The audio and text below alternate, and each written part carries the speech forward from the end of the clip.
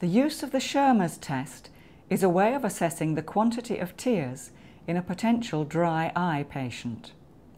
As with all techniques, it is very important that the practitioner explains to the patient exactly what is going to happen. This is particularly important in the Schirmer's test, as it does involve some discomfort to the patient. Having washed their hands, the practitioner should remove the Schirmer strip from its sterile packaging and fold the device over twice on the notch shown on the strip in order to create a hook, which will then be placed into the lower fornix of the eye.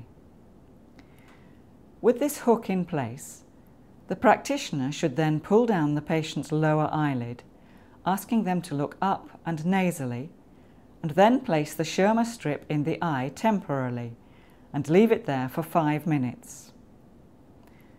As you can see, the tear film is now being absorbed by the filter strip.